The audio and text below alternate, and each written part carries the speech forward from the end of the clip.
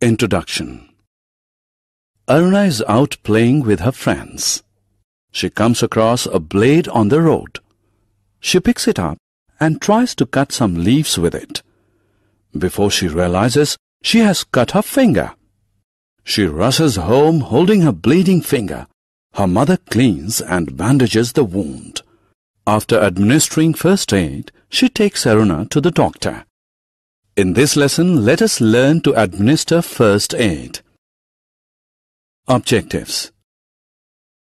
At the end of this lesson, you'll be able to define emergency care, list steps of first aid for burns, wounds, nosebleeds, snake and scorpion bites, insects bites, animal bites, fracture and sprains. Emergency care. An old man was sitting in the park. Suddenly he feels severe pain in the left side of chest. He might have a heart attack. What he needs is the immediate care. Any immediate care that a patient requires in order to save his life or prevent a permanent injury is called emergency care. Severe accidents, heart attacks, asthma attacks, etc. require emergency care. Let us now learn some home remedies that can be used to treat small injuries. First aid for burns. A burn is an injury to the skin resulting from a direct contact with an extremely hot substance, electricity, or chemicals. When a person suffers burn injuries, then we should pour cold water over the burnt part or place ice over it. Wipe with dry cloth and apply antibiotic ointment on the burnt area. First aid for wounds. Wound is an injury that is caused by a cut, tear, or puncture in the skin. When wounds bleed, we should wash the wound with clean water and soap. Apply antibiotic ointment. Cover the wound with a bandage. First aid for nosebleeds. Nose bleeds when the blood vessels present inside the nose rupture. In case of a nosebleed, we should make the person sit down and lean forward. Press the soft part of the nose using the thumb and the index finger till the bleeding stops. First aid for snake and scorpion bites. Snake and scorpion bites can be life-threatening. To prevent loss of life from a snake or scorpion bite, we should tie a piece of cloth or rope tightly just above the wound to prevent the spread of venom to the rest of the body. Wash the wound with soap and water. Suck and spit out blood to remove the venom from the body. First aid for insect bites.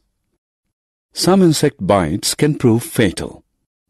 When an insect bites, we should wash the affected area thoroughly with soap and water.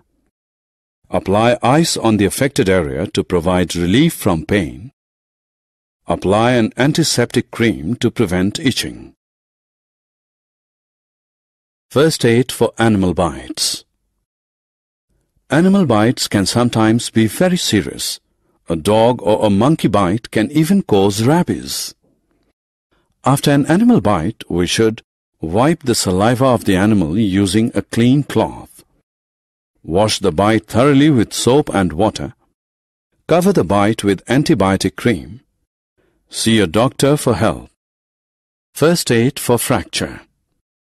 Fracture results from a break in the continuity of a bone. When a person suffers a fracture, we should apply ice to the fractured part to reduce swelling and pain. Keep the patient still and support the injured area with a splinter. Consult medical professionals immediately. First aid for sprains. A sprain results from the stretching of ligaments beyond their capacity around a joint. To provide relief from sprain, we should apply ice over the affected area to reduce pain and swelling. Use bandage for support. Place the injured area at some height. Match the items of columns A and B by dragging the button to the appropriate option.